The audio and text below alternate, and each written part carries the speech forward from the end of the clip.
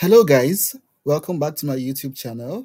We're back again with more opportunities. And today, particularly, we're looking at the Mastercard Foundation Scholarship at the University of Edinburgh in the UK. Yes, I'm happy to announce that the Mastercard Scholarship at Edinburgh is back, bigger and better. So, for those who know the Mastercard brand, it's usually a fully funded scholarship. And I must say, for students or applicants coming from the African continent. This particular scholarship opened on the 15th of December and I think closes in January.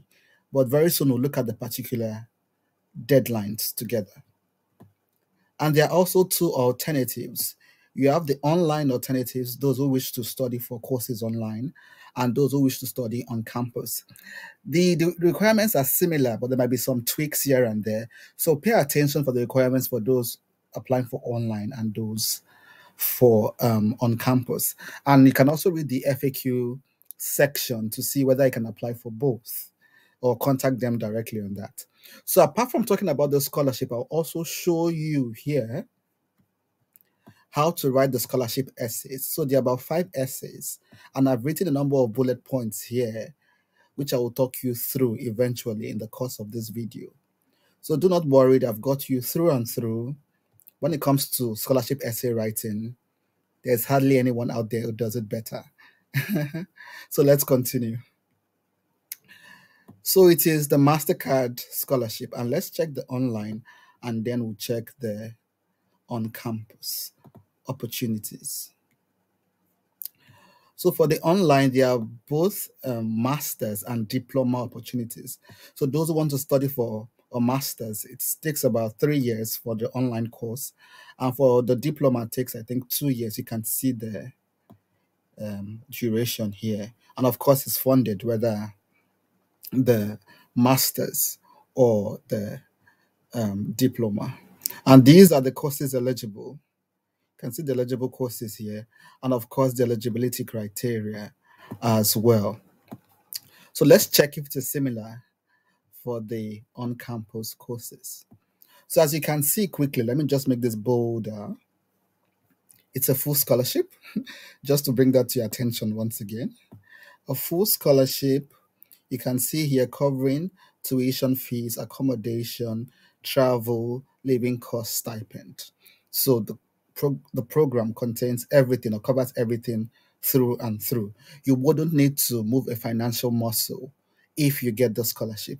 I should rephrase that. You wouldn't need to move a financial muscle when you get the scholarship. So you just come with your bags and, of course, your brain.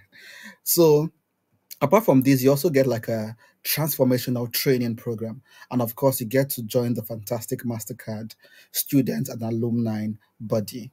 So these are the eligible courses. You can see African and International Development, Food Security, Sustainable Energy Systems, Entrepreneurship and Innovation, Data, Inequality, and Society. So let's read the eligibility criteria together.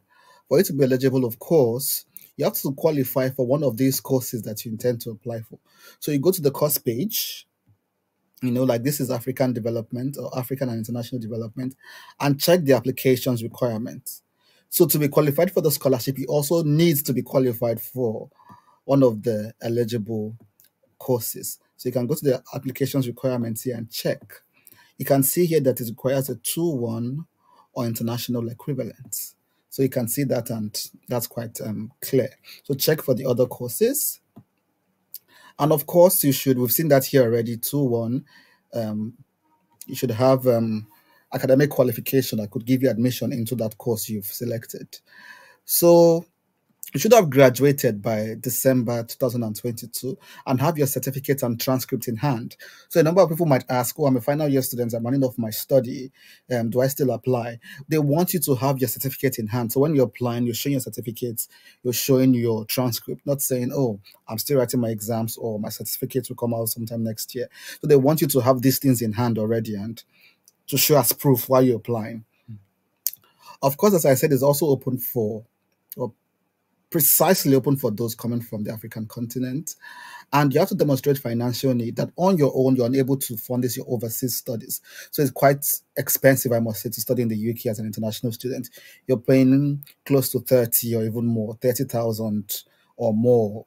That's pounds, by the way. So that's a lot of money. And of course, I think many of you would fall under this category of those who cannot fund it on their own.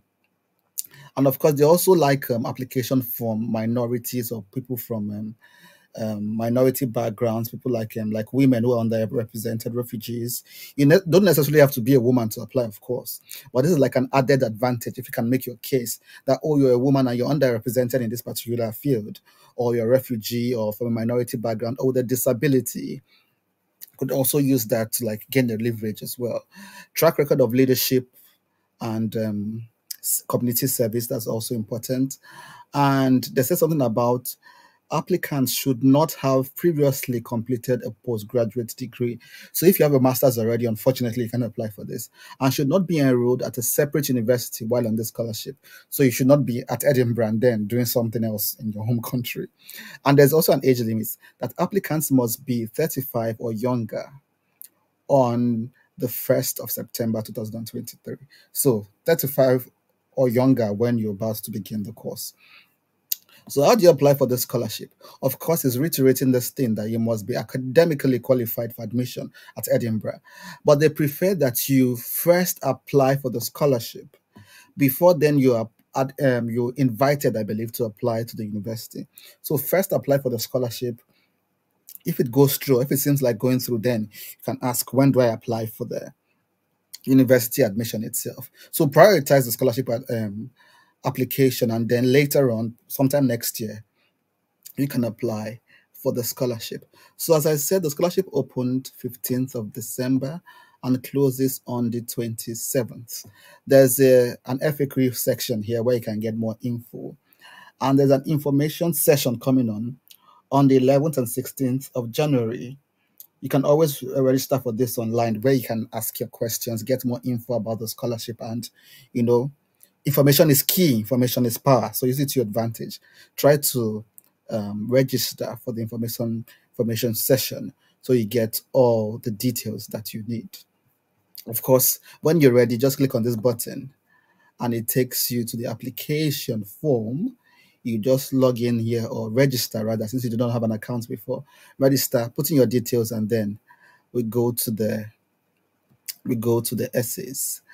So there's also a timeline here, of course, of what is occurring when and things like that. So the application stage,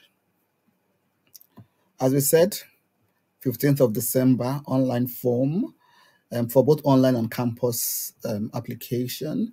And then application for online master's program, you can see here, postgraduate degrees alone. Yes, we've got all that information as well.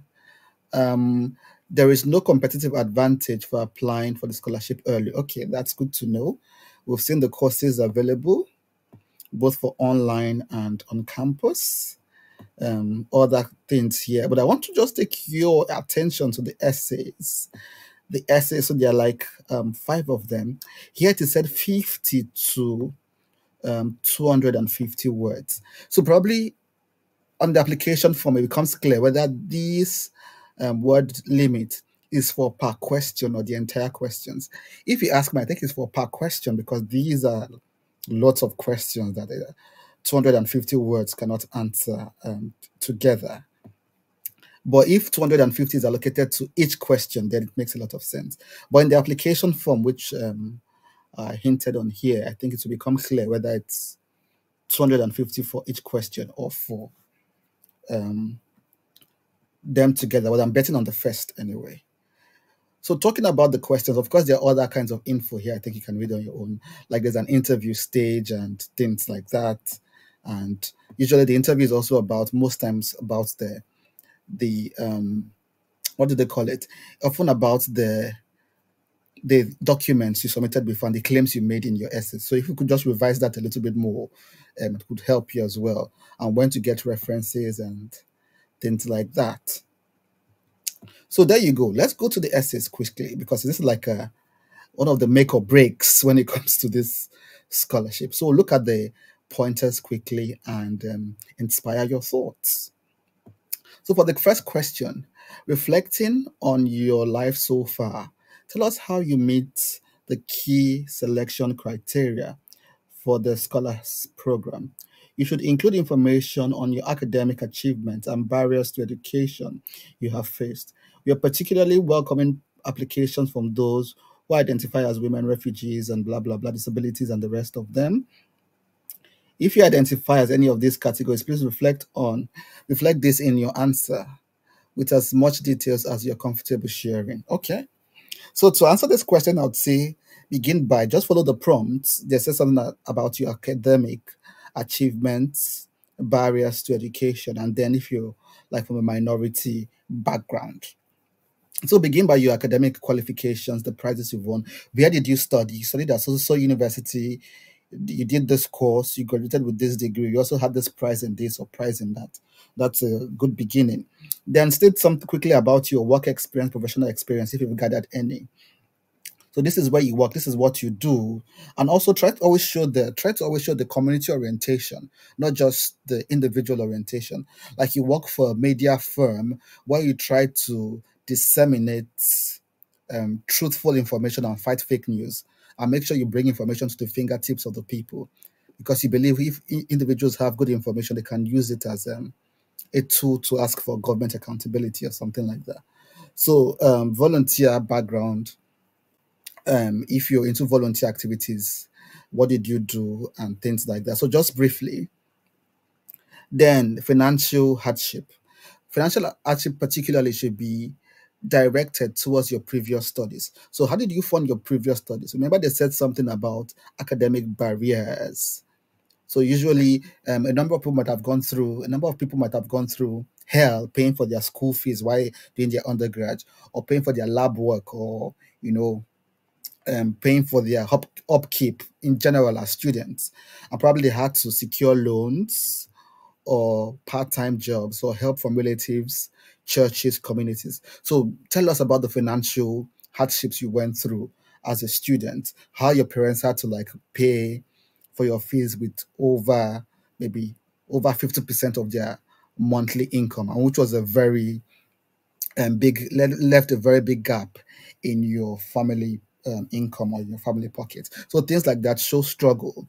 Then if you're a minority like a woman, also just do not just say you're a woman, but show how probably women in your community often do not go to school, or even if they go to school, they do not have this opportunity to like further their education, or show how women in your field are not well represented or how they are underrepresented.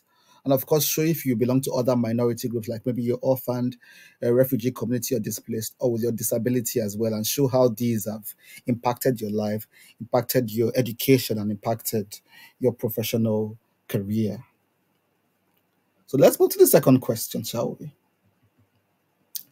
We want to learn about your track record as a transformative leader. Tell us about one current idea or project that you're working on, which clearly demonstrates this situation. So here you can use the STAR method or the STAR L method. The STAR method is the situation, task, action, result, and the L there is learning. What did you learn? So here you give concrete leadership or volunteer experiences, and make sure to be people community oriented. For instance, you can say you spearheaded the fundraising of a youth sports center in your community.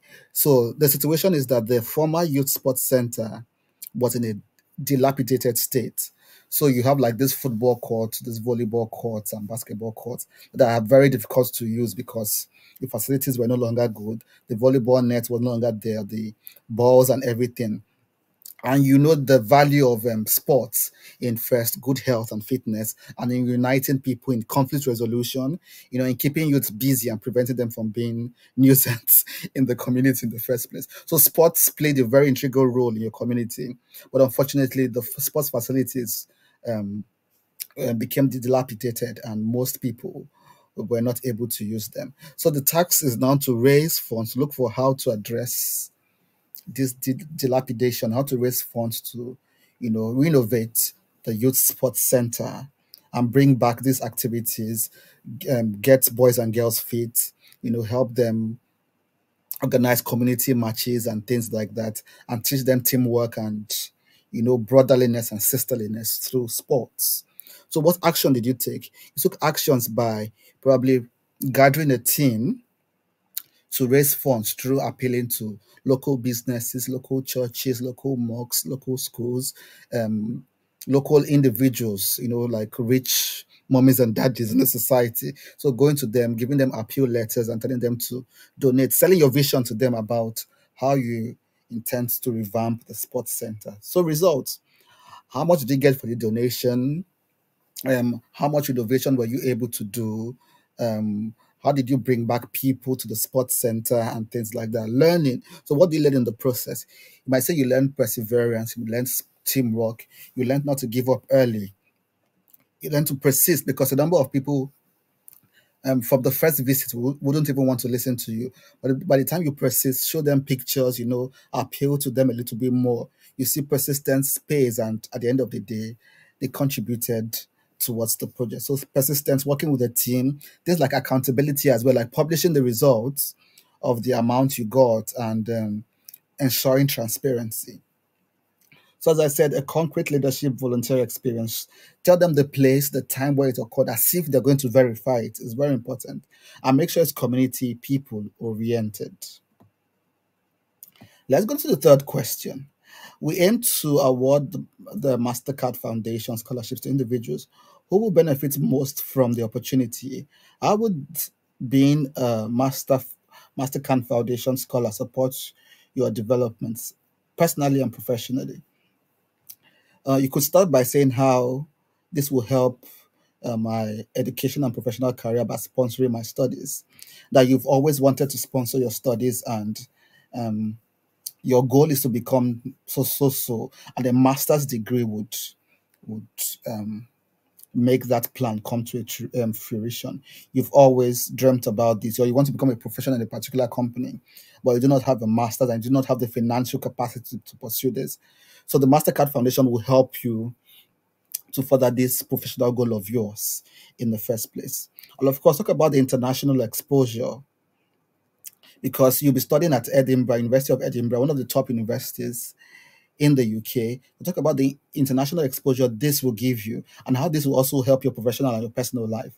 That your international exposure particularly will help your personal life because now you traveling is part of education, right? You get to meet new people, new cultures, you know, make new friends, make new professional contacts as well in the first place. And of course, a top university, best place for learning.